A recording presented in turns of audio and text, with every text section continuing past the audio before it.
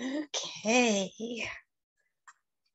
Now I am here and waiting for my other people to show up.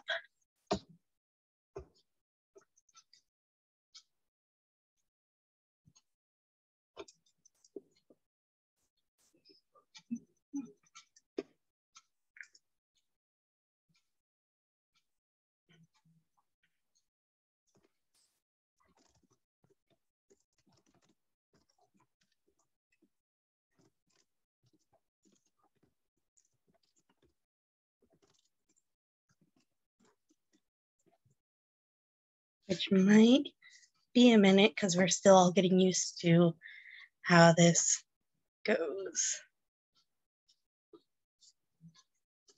So I'm working on making sure everybody has the information they need for those who are going to be in the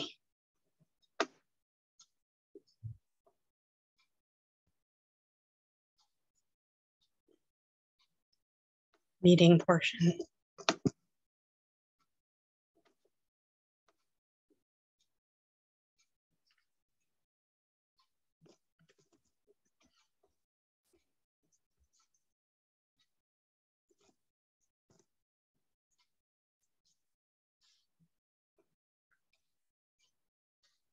And I think some other people should be here soon. Notes up. And I think that's okay because I don't think anybody is watching the live stream yet either.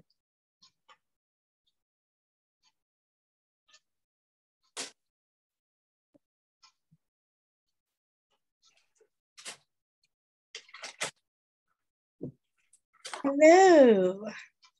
Hi. It is on the live stream and recording. Just waiting for everybody else. And while we're waiting for everybody else, I need to actually go grab my crochet pattern because it'll be so much easier to crochet that way. And I love your hair. Oh, thank you.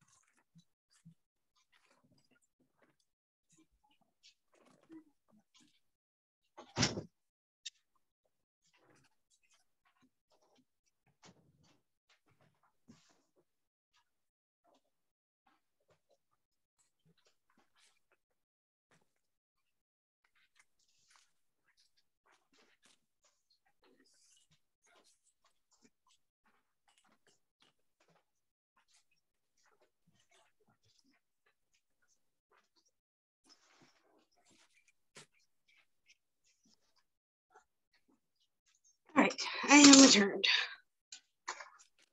Hi, Erika, how are you? All right. Wonder if we're getting our other people. Well, they should be. They were in the chat. They should be there. Oh, we have a Karen.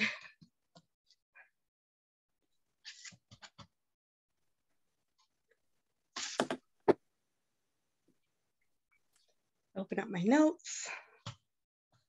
I took way better notes on the forced, yeah. Warm up the words. Took way better notes on the first story than on the second story. And I read them 3 weeks ago. So this is the exact difference between us. You're like just having fun doing this with me, and you read them 3 weeks ago. I am actively leading this, and I finished the second one today. I just finished now, so nice. All the different kinds of people here. Oh my gosh, it's so good, so good. And I am just going to throw this out for everybody, which you two already know, but anybody watching, I am just getting over COVID. and I'm still coughing some. Not nearly as much as I was before. So hopefully it will not be disruptive. Hopefully. I'm glad you're feeling better. So much better. Just like the past 2-3 days, honestly. It wasn't bad last year when I had COVID. It was like dying for 5 weeks. This year it was 1 week of like a bad cold. Mm-hmm. So way better. I had it back in 2020 and I don't want it again. No thanks. Yeah, no. I didn't want it again. I didn't want it the first time, but I'm gonna be putting a brace on my wrist simply because my wrist hurts. So. And actually I found that using a hot packet hand warmer with my brace just makes it feel the best. Nice. So. And I've decided my craft today is resin. What? Resin. Oh, nice. I love resin. Yeah, I've been working on gummy bears. I'm working on a like design, what's the word? Inventing a construction of sort. Oh my gosh, that's so cute. Right? I'm making a red one today. I'm working on this design. I'm not wearing my Jane Austen jewelry with my Jane Austen shirt that has actual quotes from Pride and Prejudice all over it. But I have a Jane Austen necklace, which I will be putting, I'll be listing it in the shop, and it's done like a cameo. Oh yeah. With like a printed page and then resin.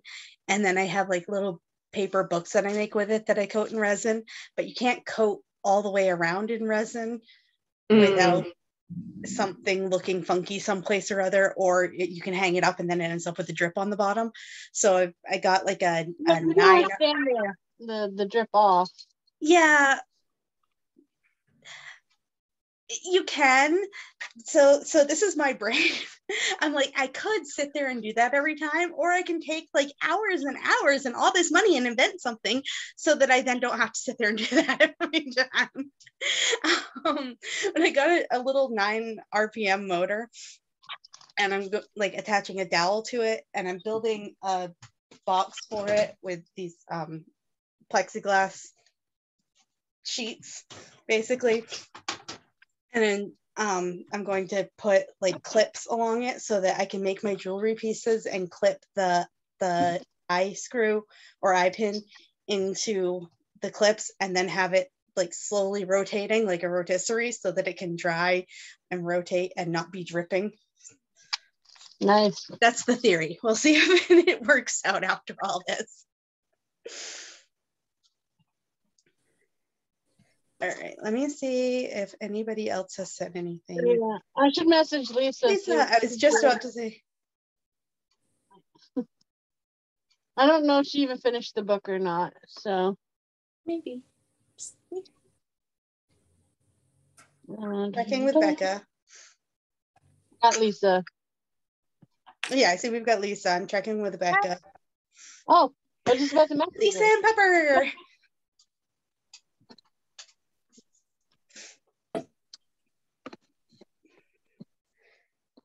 All right. Try to get to stay. Well, everybody who we've got here, does everybody want to talk about what you're working on tonight? Erika, you can start if you want.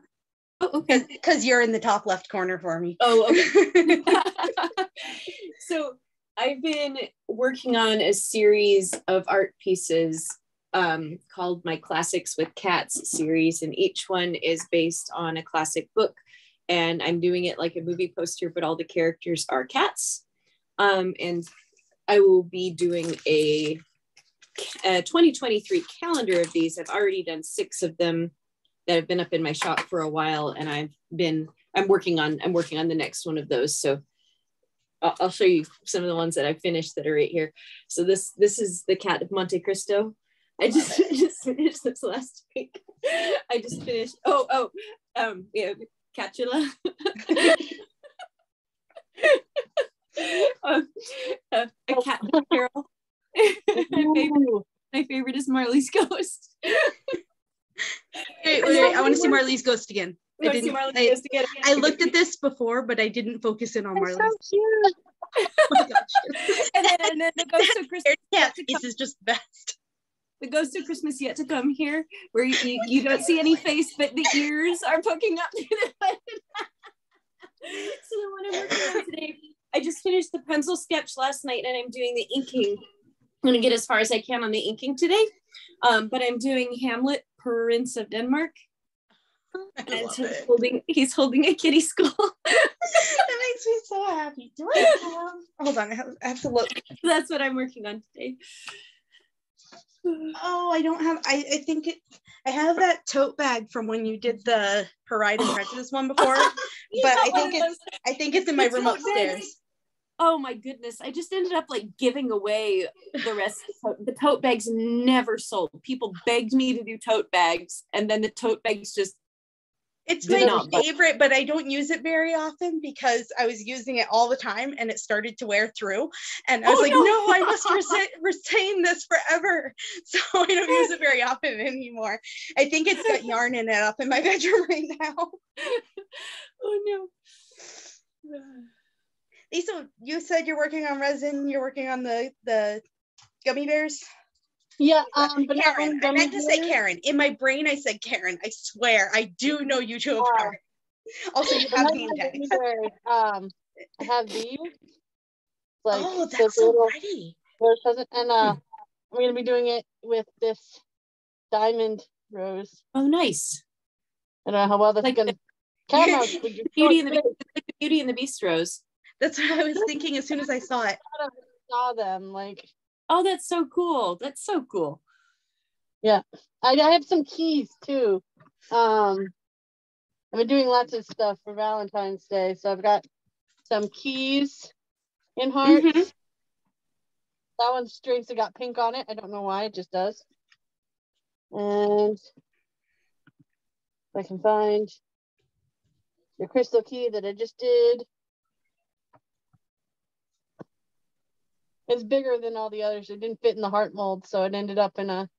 Oh, that's mold. Really pretty. Yep. I like that. Yep. And then, of course, these are the green gummy bears. Cute. I love it. And I have purple gummy bears. I'm working on red today. These are the purple ones. So. Sorry, I don't stay still very well. It's super good for being on camera. I'm also going to be trying to remake these because they did not come out the way I wanted. They're just basically little tags. Oof. So they got like a little hole, but they didn't come out the way I wanted. Oh, is that a goldfish? It looks like a goldfish in a bowl. It kind of does. It's just sparkles. It looks like a goldfish. I see the goldfish now, but it's just sparkles. No. It's cute though. Thank you. All right, Lisa, what are you working on? Well, I'm trying to work on some plastic canvas coasters, but Puppy doesn't like that plan. He wants attention. Always, right? But yeah, see, like I've got so many. I got 4 different types of coasters, but I have my heart ones. They're pink and red. And then I've got my actual heart-shaped ones. Then I got striped ones that I don't have here.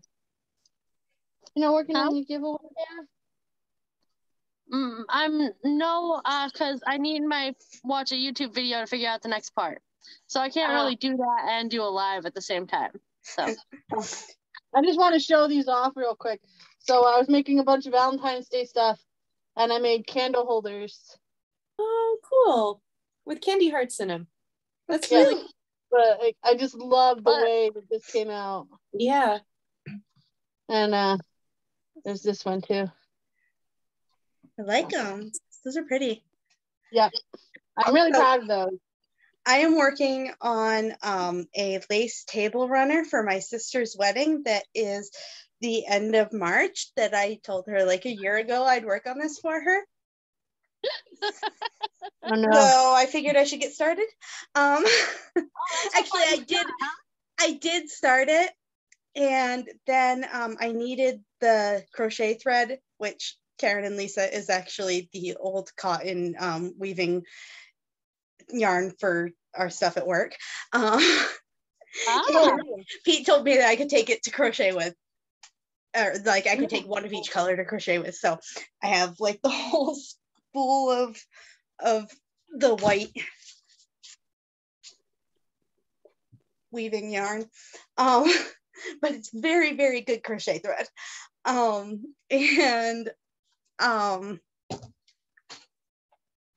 There. And so I had started it, and then I needed that for something else. And then, hi, Becca. And then when I went to get back to it and reattach the yarn to the project, something had gotten spilled all over it, because I'm super organized, and it was sitting in a very, very safe place next to my bed. And so I went back to the pattern, and the pattern is no longer available for free online, but I found like a fairly blurry crochet chart that I'm going to attempt to follow. Good luck.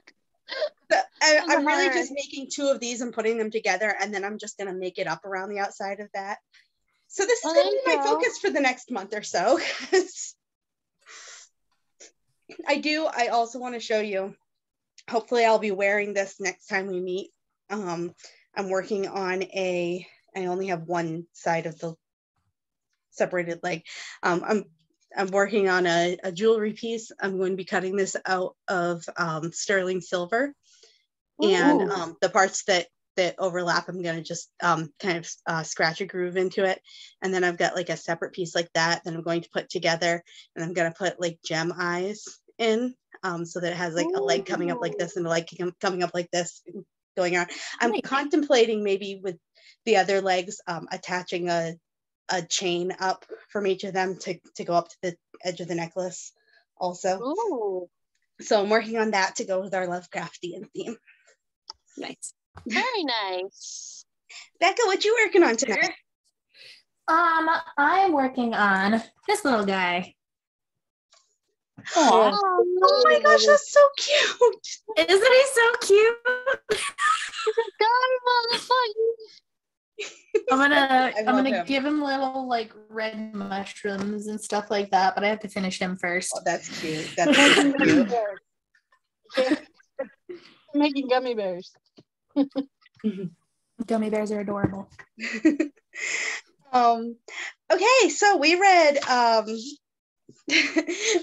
2 stories, and Lisa definitely told me at work today the exact same reaction that I had to our first story. Dagon. I think Dagon. it's Dagon. I'm going with Dagon. Let's go with Dagon. Our collective initial reaction being to start reading and go, am I reading a suicide note? Well, that's basically what it was. Yeah. It was exactly yes. What? That's exactly what it was. Yep. Yeah.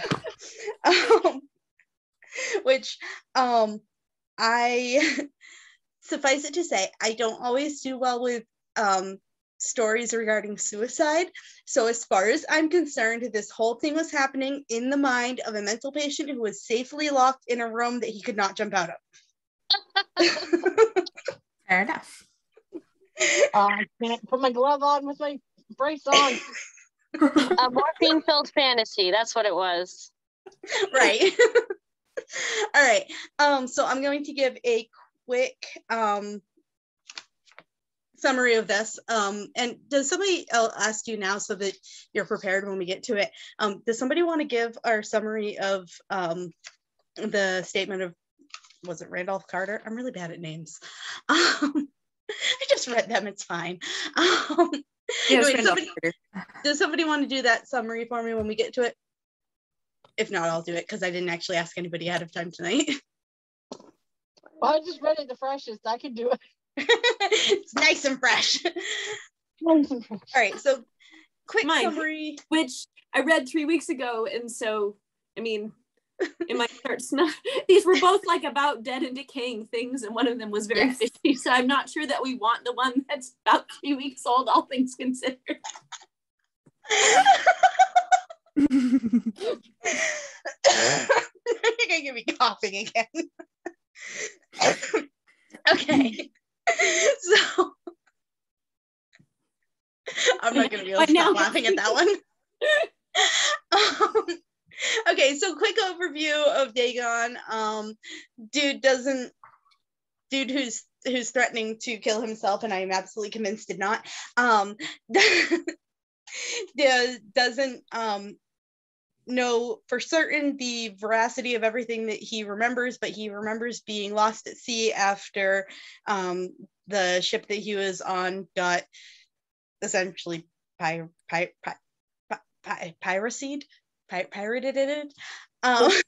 Pillaged by pirates. Pilfered? It's at sea and they're thieves. It's piracy. That's still not a verb. I don't know how to say it. I was just watching a TikTok today about why the ADHD brain has trouble retrieving the correct words at times. So, but anyway, yeah. So people stole the ship. He managed to escape his captors because they were super lax, and then he was trying to figure out how to actually get to anywhere, and he's a crappy navigator, so he didn't know how to. And then what if he never escaped them and the whole thing was in his head when he was on the boat? Okay, we're coming back to that one. So then he like fell asleep and woke up like totally stranded in the middle of like drying but not dry land. Like it just popped up. So like he falls asleep and there's water all around him, but when he wakes up it's basically mud with water ripples in it. It's like it all turned to mud. It's like it just came up out of the water all at once underneath, directly underneath him. Like and it stunk like fish, which was a hilarious detail that he kept emphasizing. Well, I mean, he did say that there were fish corpses on it. Okay, that too. I don't know, the way that he said it, I questioned whether they were actually there or whether, because he was like, he said like the smell of the rotting corpses or something like that. I'm trying to remember. And like not sideways, by the way. Anyway, so finishing the actual summary, and then we can actually do the talking about.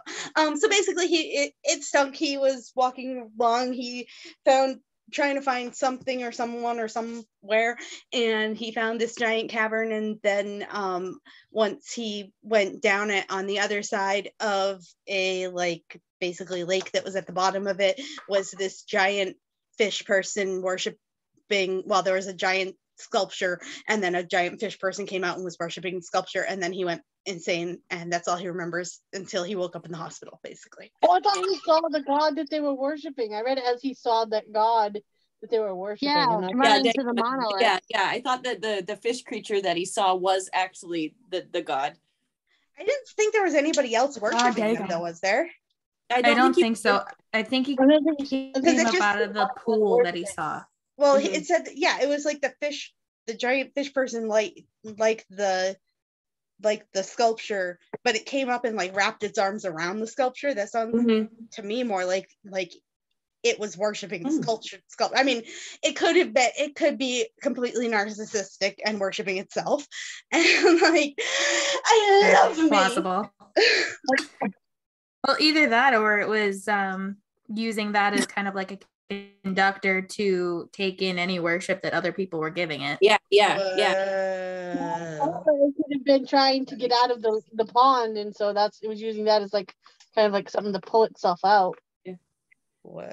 I think one of the cool things about this writing style is just that we're not actually told what the different things actually are. We're just told what happened. Right. We're just given the whole, this is what it happened, and the whole interpretation of what was the fish creature doing, how did he get all of the whats and whys and hows. Those are all really left up to our imagination and interpretation. All we're given exactly of what the character, who's sometimes an unreliable narrator, actually saw. I'd say in both of these, unreliable narrator for these first two stories at least. What were you starting to say? Somebody? I didn't catch who was starting to talk. I just heard, well. Yeah, this is like the unreliable narrator here. Yeah. So I did make a couple of notes of some of the different meanings of a couple different things that were put in, or some of the end notes that were put in about them. First, it said that he was a supercargo, which to my American brain sounds like he was the best cargo there was, and I was pretty sure that wasn't that. Basically just supervisor of the cargo is what that means, and typically a representative of the owner. The reference to the degradation to which Jermyn sank later, it says that this was before they sank to their later degradation. That's in reference to the sinking of the Lusitania. So it happened before that. It was something that Lovecraft apparently wrote about frequently. He particularly disparaged that particular act, the sinking of the Lusitania, as being a sign that the Germans had just gone way too far in World War I. And also, the reason that I mentioned that he kept talking about the smell of the fish is because Lovecraft himself absolutely despised fish. Yeah. I really got that. To which I say, same. Cannot stand seafood. I don't even like going to the ocean. I like the sand and everything, but the ocean just smells too much like dead fish. It makes me so sad. I live in Maine. I should be able to like fish seafood, right?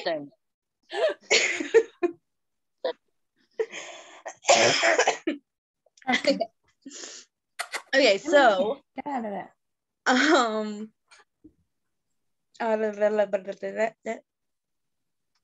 Okay, so this is where I hit my first real question as we were going through it, when the land had come up underneath him, and it sounds from the way he describes it like he was thrown out of his boat, like he had landed some distance away from his boat, and thus was just in this muck and dead fish and grossness all around him. And the boat was over there on its side from the sound of things. And I can't figure out why this happened. Like it's on its side. He reasonably would have rolled, but the way he describes it sounded like he was not close to it. I ran into that when I was looking stuff up about the story. And apparently this was something that people questioned what he was doing with this story, because he never actually said he crawled back to the boat. And he was just of course he crawled back to the boat. That was implied. Well, he kind of says he vaguely remembers getting back to the boat. Yeah. And at the end. But it's not given in the actual sequence of action right then. Wait, which time? The beginning, when he's hiding in the boat? At the beginning, when it's telling he woke up and this was where he was, and then yeah. Then he does just skip that completely. So great was the extent of the new land which had risen beneath me that I could not detect the faintest noise of the surging ocean, strain my ears as I might, which also intrigued me, because when he runs back to the boat at the end, he then gets back in the ocean. And but at first when he wakes up, he can't see the ocean anywhere. Exactly. And he went back to the boat and then just took off into the ocean at the end, but he can't really remember exactly what happens. He's I kind of went insane, and I think I was probably laughing and singing and something, and then I got back to the boat and apparently back in the ocean. So I don't know, maybe the water sank back out from him. I mean, the land sank back out from underneath him. My theory truly is that from the moment when he wakes up and the water is mud and just mud, that this is all just in his head. I agree. But if we wanted to go the other way and say that this actually happened, then I think that the best explanation or most reasonable explanation would be that the land had to have sunk back out from under him, because he wasn't finding the tide water. came back in or something. But maybe the tide came back in when he was exploring the pool. But also it kind of had to be in his imagination, because imagine what kind of a like tidal wave it would cause to have something like that. God. So kind of to coincide with that too, it could also be a nod to kind of like those moments where you have like the out-of-body experience, but like almost a purgatory-esque mixed with a dream. What if he like accidentally went into an alternate dimension for a little while? Right. Yeah. Triangle. Because that's what that, yeah, exactly. Like that's what that sounds like with the, or what it made me think of. That theory's also in keeping with the genre and with other things by this writer. So. True. Right. True. Yeah.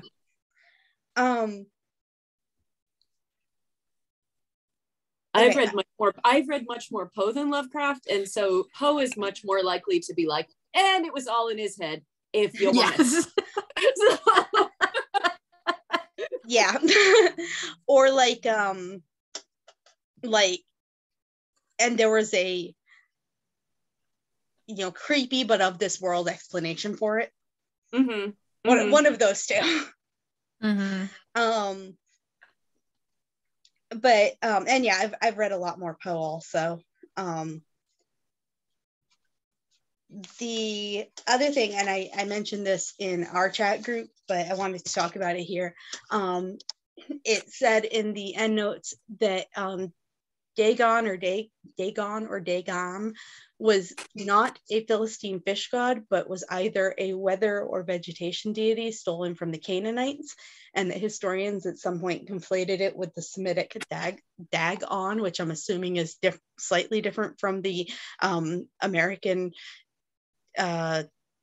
expression as a replacement for a swear. Dagon. I'm assuming, but now every time I hear, I don't know, Grandpa and Hey Arnold say that, I'm going to always think fish of sadness, because that's what it means in the Semitic. Fish of sadness. Erika, you said you had looked a little bit more at that, because I had been trying to look up more information about that. Oh yeah. I mean, the word Dagon is used for a Philistine god in the Bible, and that's one of the that's actually one of the very, very few historical records we have of that word ever being used. And so for a long time, as far as I can tell, right, I did not do like a deep scholarly dive on this, but from what I can tell, the Hebrew word is easily translated, is similar to the Hebrew phrasing. It's easily mistranslated, fish of sadness. And so because that was one of the only references we had to it, people assumed that it was some sort of fish god, when really it sounds like historically and archaeologically, we found out that it wasn't a fish god to begin with, if that makes sense. It was just a mistranslation of a word that sounded like that. And so for years and years and years, popular lore, which would have been what Lovecraft would have been familiar with when he was writing it, said that the Philistine god was a fish god. When now we've learned that was a mistranslation. Right. Okay. That makes sense. that was what I found. And again, I did not do like a really respectable scholarly dive on that. I just did like a 20-minute internet dive. Yeah, my 20 more than most people will do. My 20-minute internet dive, which probably was like 10, because did I mention ADHD brain? It felt like at least 20 minutes, but who knows? But that just led me to either things in like, first, probably because the algorithms are like, hey, she searches Dungeons and Dragons stuff all the time. Let's bring up results to that. Like fantasy type stuff rather than like historical type everything I Oh found was either Dungeons and Dragons, or it was actually directly talking about those exact endnotes of this book. Those were the only results I could find anyway. I mean, you're like, thanks, it's on fine. page 1 of a Google search, anytime I found a different wording for it. Never went beyond page 1 anyway. So I do want to say, I had mentioned this quite a while to all of you, but I did not give any sort of reminder. I thought of it a lot of times when I was not in a place to say anything in Messenger. But I wanted to draw out a favorite quote from each story if you have one. So if you don't have one, let's do that. I would have looked for one if I'd known I was supposed to, but I'm not going to sit here and come through my book. But I did write one down for myself. Could we do that next time? I don't think we can do that next time. I just wanted to read the one that I have written down. I didn't even write one down for the next story either.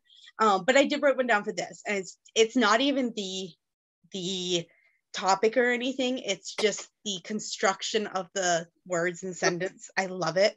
Was as he's approaching the cliff, looking over the gulf, and he says, "I felt myself on the edge of the world, peering over the rim into the fathom." Of course, my screen went black right then. Into the fathomless chaos of eternal night. Yeah, that was... I just like that particular sentence jumped out at me, because whatever I can critique of Lovecraft's writing, he was a wordsmith with no doubt about it. The sentences that he could craft, just brilliant. I actually found it quite hard to read some of his stuff because I didn't know what half the words meant. Like, I definitely looked up some words. I'm in the dictionary. But I really loved, one of my favorite parts is when he was describing all the carvings on the monolith. Like, that was just my favorite part. Yeah. Let me just really fast see if I can. Might not be able to find it fast enough for it to be worth it. It's only a couple of pages long, but I know, right? Then suddenly I saw it with only a slight churning to mark its rise to the surface. This is actually not the on the monolith. This is the actual creature coming up. With only a slight churning to mark its rise to the surface, the thing slid into view above the dark waters. Vast, Polyphemus-like, and loathsome, it darted like a stupendous monster of nightmares to the monolith, about which it flung its gigantic, scaly arms, the while it bowed its hideous head and gave vent to certain measured sounds. I think I went mad then. It's just so beautifully crafted. Like, he had the right name, is what I'm saying. I did have a favorite quote of the second story, so remind me. Good. You can let me know what that one was. And then the last thing that I had written down, we've talked a lot about already, but I want to get each person's like kind of final word on what you think. Was the narrator insane and imagined this happening, went insane because of this, or like dreamed the whole thing or something? I honestly feel like it was kind of a combination. He was definitely insane. But it's more like, at what point? He admitted he was insane. He transported to another dimension. I like that theory. I kind of like a mix. Like, yeah. Aaron mentioned the Bermuda Triangle, here if I can talk, and I kind of like that he slipped into that, and then somewhere in his delirium he ended up out of the Bermuda Triangle and found by American Navy, I guess, ships.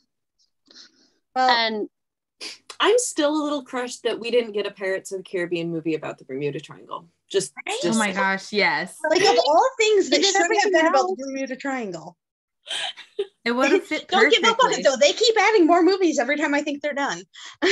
Yeah. And the last one was I haven't actually watched past the third one because, and I'm told that the fourth and fifth are much better than the third one. But I just totally derailed your perfectly good discussion. I am so sorry. Back on track. All right, we're supposed to... I will need to out about at the hour, just so you know. Yeah, that's fine. So yeah, my inclination is that he went insane while at sea, and the whole thing never happened, but he went mad from being stranded at sea. I think the idea that he easily got away from his captors raises red flags to begin with. True. It makes me I hadn't thought about that until having this conversation. Back then you're on a boat in the middle of the ocean. Like, is there any real need to have like constant 24-hour surveillance? I mean, that's true. That's true. If you have you don't want them to like get out and kill you.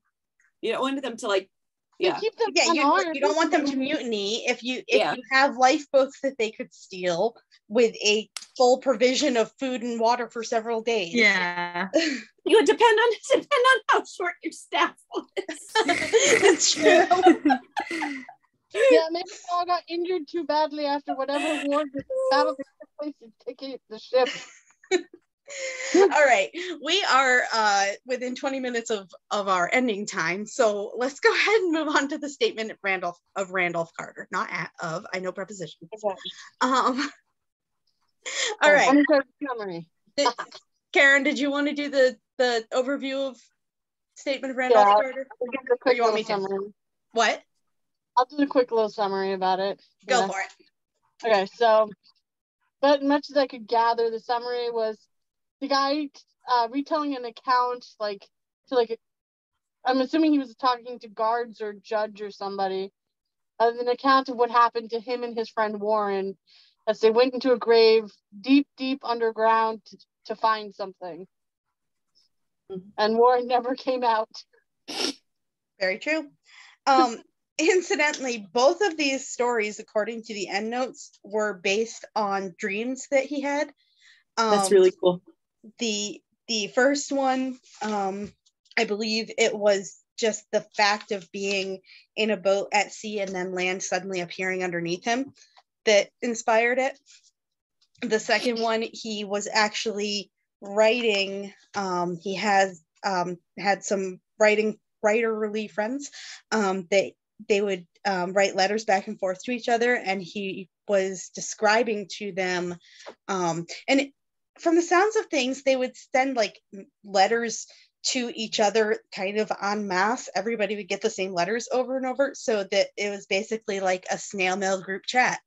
And he was describing this dream to them, and his description of this dream, he started describing in the first person in the letter as though he was explaining it to them, and that became the first draft of this story. And then, of course, with the story, he shifted it to describing it to the police force, detectives, whoever's trying to figure out if he murdered his friend. Other than a better term. What? I said for lack of a better term. Right. Other than that, I have, like I said earlier, I took much fewer notes on this one than I did on the first one. And may or may not have only finished reading it today during break at work. So, is there anything that particularly stood out to anybody as an interesting part? Most of my intriguing parts of it come at the very end. The descriptions along the way, I'm just like, I thought he did a really good job, actually. So there's. It reminded me of how Bram Stoker uses descriptions in Dracula. And there are a couple of moments in Dracula in particular where there are a couple of particular moments, where he winds up the suspense to a moment by giving us a deliberately slow-paced description that if you take the time to read all of it, it really does slow you down for that jump scare. And the description themselves, like, I really liked his descriptions in this one. I would have liked, if I'd had time, I would have liked to try to depict some of the scenes that he was describing, because like I felt like there were multiple senses engaged. It really put you right there. And it also seemed like a really interesting technique because it was like he was focusing on everything but the things that we were really curious about, which was what actually happened. And I think that really worked as a storytelling technique to wind us up to the moment at the end. I got distracted by my baby girl. Sorry. Yeah, that actually, not only is that really interesting, that actually kind of makes it click in my brain why this story didn't resonate with me as much, because my brain is scattered all over everywhere, and I tend not to read things in order. And when something just gets into a long descriptive part, even though like if I stop and read it, I really appreciate the value of it, I tend to kind of, I read here, and then I read here, and then I'm over here, and then I'm up here again, and reviewing, and then I'm here, and then I'm over here, and then I'm over here. So I don't get that like lead up to a jump scare because I can't keep my eyes focused in one place because my brain doesn't stay focused in one place. So yeah, that's probably why until toward the end, that's the part that really when it kind of reached that climax is when it really started to grab me. And before that, I was just kind of, that's why it took me until today when I was like, okay, I really need to finish reading this because it just wasn't grabbing me as much in the first place. Because I had started it last and the week before. I wasn't getting into this particular story. So definitely one I feel like it has to pique your interest for you to really like be driven to finish it pretty quickly. Which like, I mean, it's only like 5 pages. Like it's not like even still. If it's not up your alley, no matter what, for the length, it's not gonna be an easy read. True. It reminded me, so the concept of old, like ancient graveyard with this unspeakable thing deep under it that's older than anybody knows kind of thing. Anybody read Neil Gaiman's The Graveyard Book? I haven't. It's actually something that's been recommended to me before, but I haven't actually read. So good. It's so good. It's the sweetest little book. But there's a similar thing. There's a very similar thing in that story. And now I'm kind of wondering if he got the idea from Lovecraft, actually. That'd be great. That I love obviously not like people stealing ideas from each other, but I love how artists build on other artists' ideas. The Graveyard Book, sorry, I'm so derailing this again. No, go for it. It started as that kind of thing. So it is the Jungle Book, but retold. So instead of in the Jungle Book, Mowgli like wanders into the jungle and gets raised by the animals. In the Graveyard Book, a little baby wanders into a graveyard and gets raised by the ghosts. Okay. So he started it. Even the title is a reference to a book that he got the idea from. So it wouldn't surprise me if there were other things that he got ideas from. But yeah, that idea that was used to great effect at several points in that story.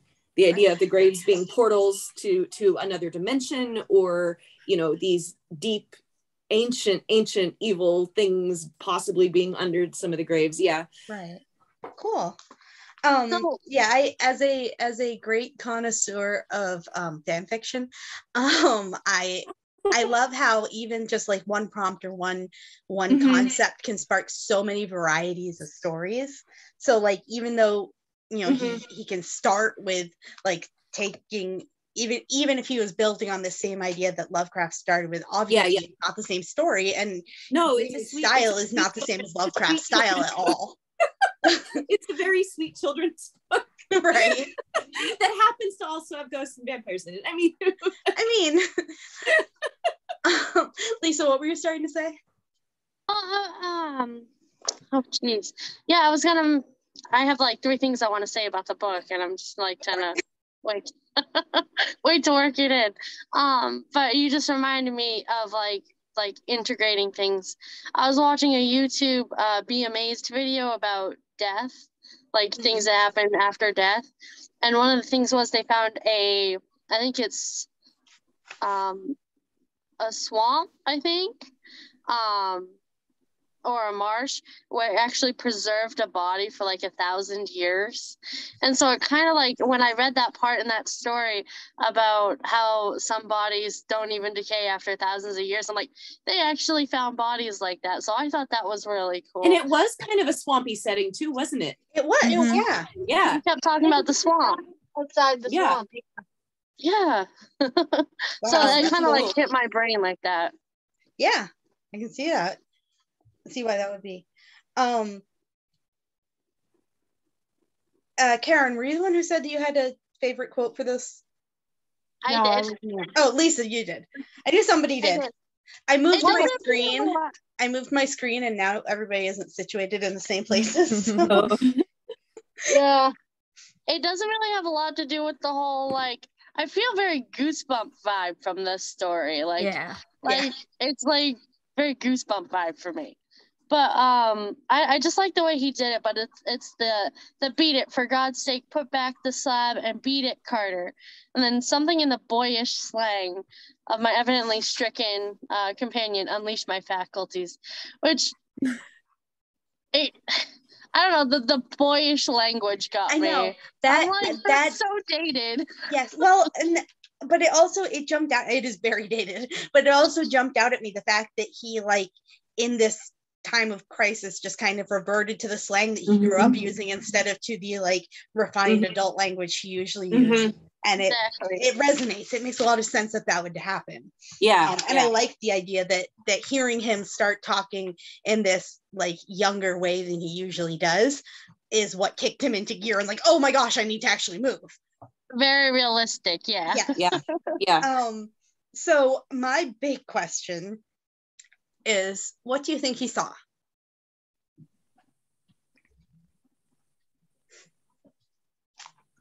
Maybe like he being Warren, of course. Just to maybe like a underworld entrance or something like that. If he's talking about like a creature, by the description that he gave, just by the voice and everything and what Warren is supposed to have seen, it's almost like Frankenstein-esque, maybe.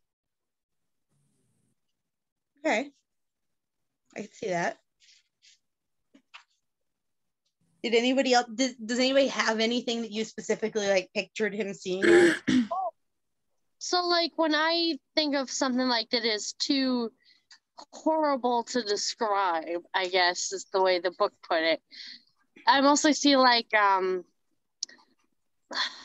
shadows that, like, have like a wave shadow effect on it. That makes no sense, but like they tilt and wave, and it's like they get a lighter gray aura around them that shifts differently than they do, and they've got the red demonic eyes. Like, that would be something that would be too horrified to explain.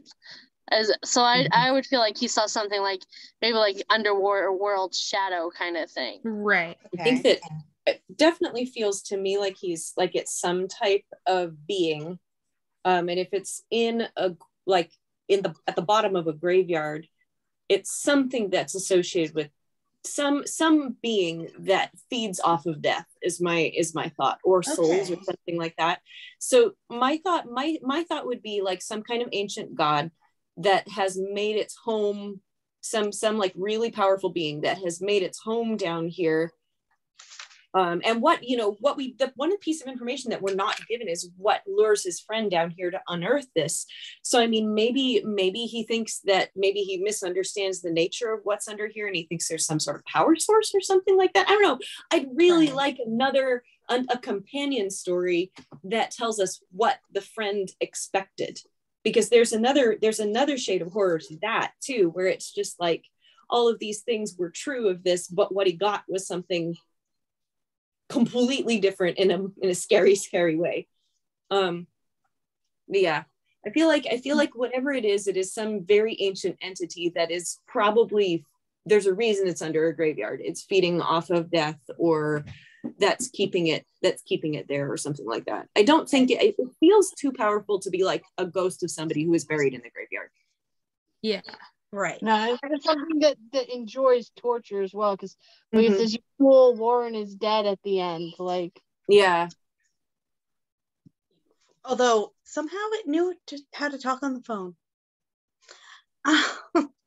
The whole fact of him like dragging this phone and all of this cord and phone wire behind him that he's laying down as he goes, and like, because of how I skip around, at first I thought that he was just laying the wire to find his way back out, and then I realized that they had two phones, and I was like, oh my gosh, they just like invented cell phones. No, it'd be a lot easier with a cell phone. Well, not necessarily. He's pretty far underground. If you have reception. Right.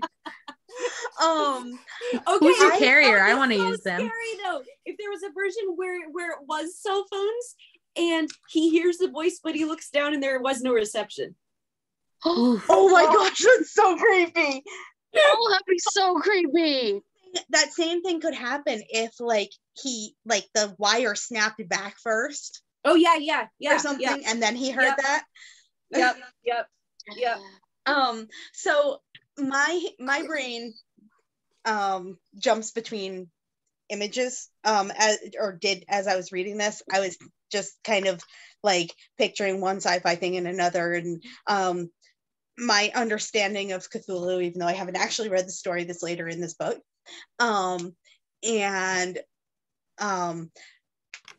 mentally I always link Cthulhu and the Ood from Doctor Who. They're like the kind, gentle, smaller Cthulhu or something. And then I was bouncing between that and some beings in Babylon 5 that I don't want to talk about too much because I have Lisa and Karen watching that right now. In theory, if they ever come back to watch the next episode. But they're called the Shadows, and they their ships kind of absorb light rather than reflecting it, so that even in space they end up as a darker hole in the middle of space. And so I was just kind of jumping between all those different thoughts. But then Erika, you were talking about if it was this ancient entity.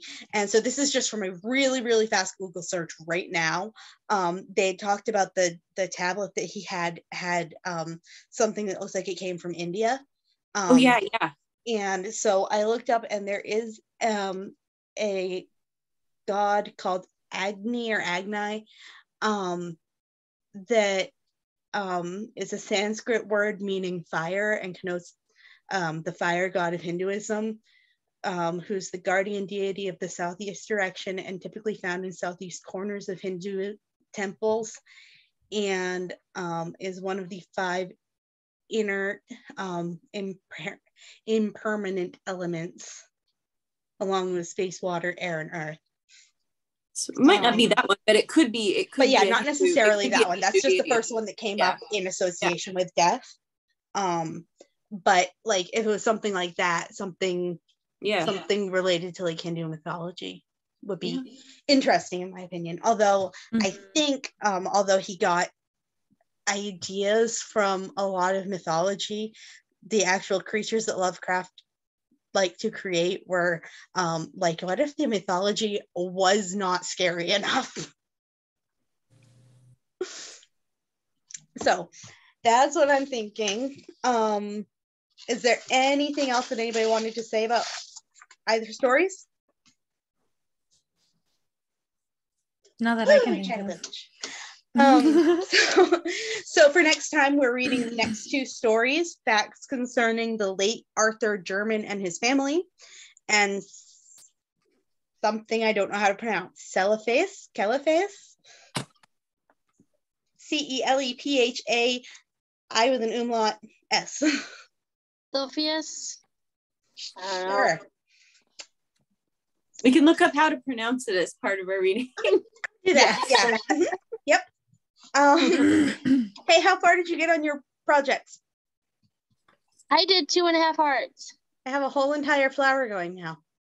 Yay! I have finished pouring all of my resin. I finished the shading. Nice. Ooh, so cute. I love it. I love him. He looks more I need to name him. defined. Yes. I need to name him. Nice. Love it so Oh, that's much. so pretty. Not done. The parents. I'm still laughing at parents. I got the rose and the crystal. I've got the gummy bears. I got the tags. Nice. Managed to get some hearts.